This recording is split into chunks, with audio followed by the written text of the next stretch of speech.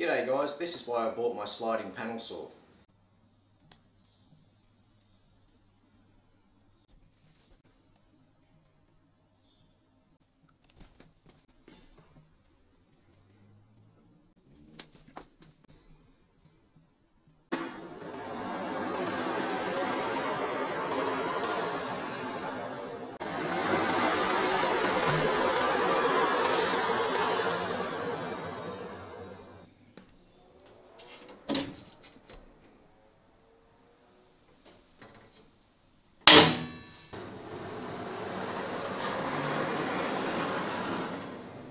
So first up, it's a 2500mm stroke, so that means it can move forward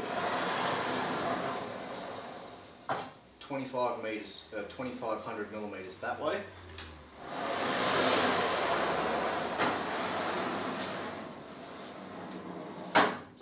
And 2500mm back the other way. That means I can get a full 8-foot sheet on this slider and rip the entire length, which is just beautiful when I'm working with MDF sheets or even dining table, solid timber dining table tops. Comes in really handy. It's a Prima 2500 which I purchased from Leda in Victoria, Australia. Now it's a Chinese import machine which the model number is MJ6125TZ. So it's a TZ series panel saw. It's equipped with a 12-inch diameter saw blade as well as a riving knife, and you'll notice that that riving knife is close enough to the saw blade that my fingers don't actually fit between it. Now that's an appropriately set riving knife. The top edge is slightly under the top surface of the saw blade here so that I can still make my grooving cuts over the top of it, but that riving knife isn't so far back that I can get my fingers in there. So to set these riving knives, it's as close as practicable without actually touching the blade. Now, the general rule is if you can't get your finger in there between it, it's good enough. So we're about a 1/4 inch away from the saw blade there, perfect. I could get it closer, but it's not really beneficial to me. The maximum cutting height is approximately 83mm high, or 3 inches and 3/8. That's a bit of a letdown because working with solid timber, I often cut 4-inch thick table legs, and so in order to do it with this blade or with this machine, I need to roll it around and cut in multiple passes just to get the full maximum cutting height. It's a small problem, but a problem nonetheless. One thing that I really like about sliding panel saws in general is that they generally always have overhead guards that are not attached to the riving knife. Now in this one in particular, it goes up and down so I can set it to the height of my material, so it captures a lot of the dust, because you get a lot of dust that comes up the back of the saw blade and comes spewing out, whereas here it comes up and there's a dust port that goes through the dust extraction there and off it goes. That's really good. It also serves as a protection, even though obviously you can see that it's pretty flimsy because it's on about a 1.4 meter arm, and so it's pretty flimsy. So if I knock it really hard, it can actually hit into the side of the blade, which you can, if you look closely, you can see there are some score marks in this overhead guard, but I prefer it to eat a bit of plastic than to eat a little bit of flesh. And because it's there, it serves as a physical boundary for me not to go too close to it. I can also roll the blade over to 45 degrees.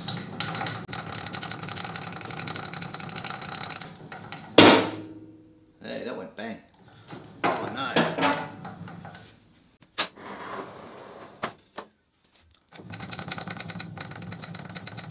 I forgot to close the blade cover inside.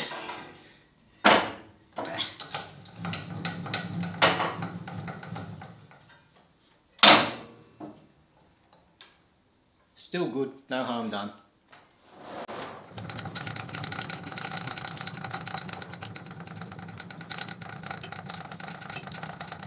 Now it takes a while to get over to 45 degrees. That's because the screw thread that's activating the blade winding, it's a pretty fine thread, so it gives me good control over the angles, but it just takes a long time to get over there. And we're at 45 degrees because I can see on my digital readout that it says 45 degrees, and I know that it's pretty accurate. Now that I'm at 45 degrees though, this guard does nothing for me. The blade's over here somewhere, but the guard's not doing anything. So what I can do there, I undo this knob, take the guard out, and put this big one on there.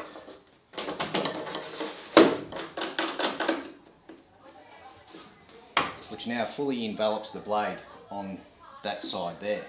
And that now prevents my hand from going too close to the blade that's now leaning over.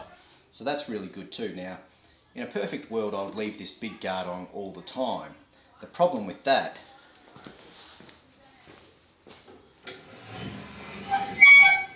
is that it now limits my ripping width to about 100 mil, unless I lift all the way up. In which case, yes, now I can get my fence in over there, but I don't have any access.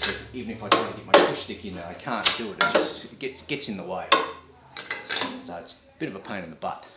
One of the things that I really prefer about these sliding panel saws rather than a table saw is the fence mechanism. Now, oops, it's a bit squeaky, but you can see that this is a very substantial casting. It's not flimsy, it's not crappy, it's really good. And there's a bit of I can adjust where this fence goes. So for example, when I'm ripping timber,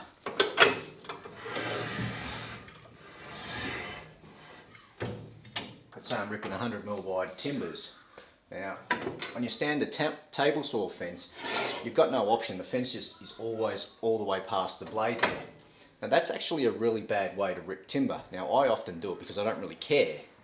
But the correct way of doing it is that you have your blade set just past the halfway point of your, or you have your fence set just past the halfway point of your blade. That way when you're pushing through with your push stick, you push here and now it's clear, it's now clear of the blade. You don't have to keep on going pushing back here somewhere, because now that I'm back here somewhere, my hand is right next to the saw blade. It's a really bad situation. Whereas here you come through and I'm done. My hand isn't even up to the saw blade yet, so even if I was dumb enough to put my hand right over the top of the saw blade, or right in front of the saw blade path, I'm still not going to cut myself because, well, I've already finished pushing. I don't have to push any further, unless I'm dumb enough just to keep pushing just like an idiot, but I like to think that I'm smarter than that. Here's hoping. The other thing is, I've got a low fence or a high fence. So I can set it like that. As a general rule, I'll use my low fence. I only use the high fence when I need good vertical support.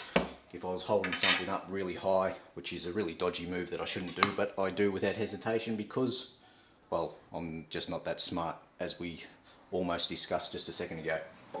Another good thing about this fence system is that if I was looking to cross-cut some boards and using this fence as my stop, if I was to do this with that fence all the way out there,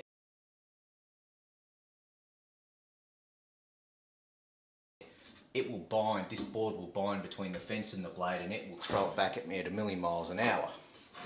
So what I can do, I can simply pull the fence all the way back, and by the time it finishes cutting, this board has cleared this fence and we're out of harm's way.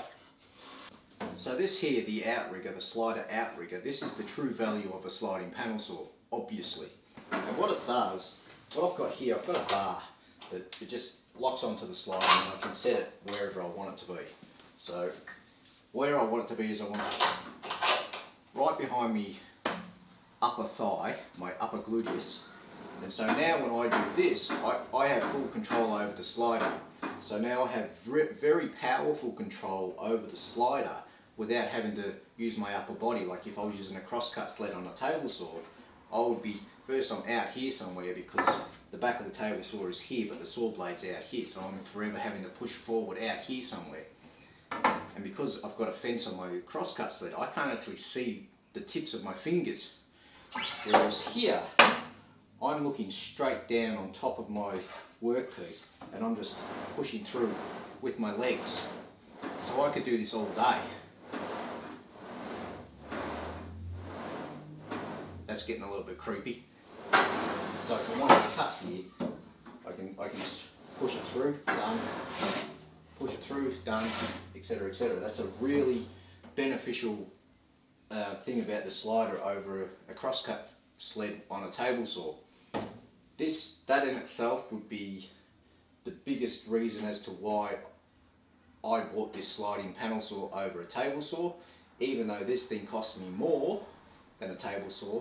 But you got to remember that, okay, I've got my sliding panel saw here. Now I can cross cut about 1200mm on that side of the blade, and however much space I've got from the blade to that wall over there, which is about 4 meters. So I could cross cut 4 meters. Let's say if I wanted to cut a meter off a 5 meter board, I could do that with 4 meters that way and a meter that way. No dramas at all. Or if I'm just trying to cut something that's 2500mm long, if I do this, if I use that one there, it sends that outrigger out there, and I can cut, what does it go up to? It goes up to 3400.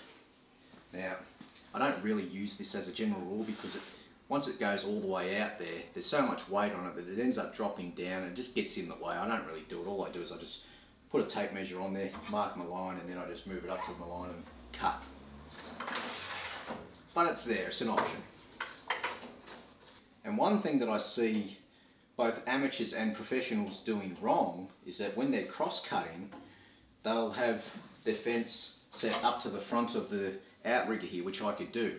As a general rule, I keep it at the back of the outrigger so that when I'm cross-cutting, I can stand here and have just one finger there, and because the fulcrum is all the way over here, in order for the force of the cutting action to pull this timber forward, it needs to overcome, I don't know, a metre worth of leverage. Whereas the amateurs and a lot of professionals, what they do is they leave their fence up the front, and then they try to hold it up against the fence like this.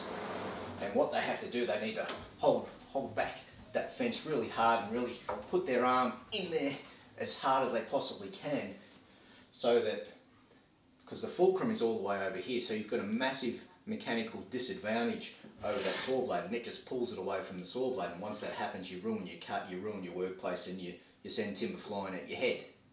So other things to consider about the slider is that you need the physical space to put it in. Now, that's not a real big problem for me. Like, my garage isn't huge. It's bigger than standard, but it's not massive. Like, this takes up a huge part of my garage. But the way that I see it is that, alright, so the stationary footprint of this machine is massive. It's like 3.6 wide by, I don't know, 2.5 meters wide. But the working area is 3.6 wide and 5 meters. So it's a huge space. If I had a table saw though, it's not as wide, but it's still as long, because I'm still going to want to be able to rip 2500 at least. So I'm going to need 2500 behind me and 2500 in front of me. So it still takes up quite a bit of room. You could say, oh, but you could put an outfeed table in there, and you could put a router table in there and whatnot. Yeah, you can. Like, a table saw will take up less room, but it's not as cut and dry as all of that. Furthermore, with this, because I was saying that I can dock timbers pretty easily with this thing, I don't need a chop saw or a miter saw. So if I did have a miter saw, I'd want to be able to dock, let's say, 3 meter lengths at least. Really, I want to be able to dock about 5 meter lengths. So the only place I could do that is along this back wall there. Instead, I've got a bench there, a bench over there, my router table there. My drill press is usually over there somewhere, but it's not there at the moment. So I don't need that. And what else? So I'd have to buy a table saw, let's say $3,000. I'd have to buy a miter saw, as well as building a miter saw stand, which could be fancy, could be simple, but let's say another $1,000 for the saw plus another $1,000 for the cabinetry, because it's going to take me X amount of time to build it. So there's $5,000 so far, and I still can't rip boards easily or very straight. I can't straight line rip boards, but here I can straight line rip. Oh, I'm stuck. Here I can straight line rip 2500, a full length of sheet, which is a common task with what we do. So now I don't need a track saw. So there's another $1,000. So this machine cost me, well, it was about $6,500 about 4 years ago. Well, I think now they're about $7,000 or thereabouts. Or I could have spent, what, $6,000 on a miter saw, a table saw, and a track saw, and then messed around making cross-cut sleds and having to replace those cross-cut sleds when they wear out because you picked them up and you dropped them and they all exploded and whatnot. So it's just one of those things. Another question I get commonly asked is, this thing's right up my butt, is what do I think about the saw stop? Yeah, the saw stop's bloody brilliant. I feel that if you ever bought the saw stop because you thought you were going to need the technology behind it, because you thought that there was a good chance you're going to touch that blade while it's spinning and you're going to need that to save your fingers, my advice would be don't buy a saw stop, don't buy a panel saw, don't buy a table saw, don't do woodwork. There's that. However, accidents do happen, and if I had the choice of having the saw stop technology on this thing, yeah, I'd take it, but I'd take it simply because it's a good thing to have. I'm not taking it because it's not like a seatbelt in a car. Seatbelt in a car, I'm a good driver, I'm not going to crash. But the other idiot on the other side of the road, he's going to crash into me, therefore I need my seatbelts. Whereas here, I'm in control of what I'm doing. So I'm a good driver, I'm not going to crash this thing, I'm not going to crash my hands into the saw blade, so technically I shouldn't need the technology. But if it was available and I could get it and I could afford it, yeah, I'd like it. So, and the saw stop, beautiful table saw, but I'd take this thing over a saw stop any day of the week. So, and I hope that helps for everybody that's been asking me questions about my panel saw, how much it costs, where do I get it from, why do I get it, do I love it, do I like it, do I hate it? Yeah, it's pretty good. It works pretty well for me. So, enough rambling, and I'll catch us next time.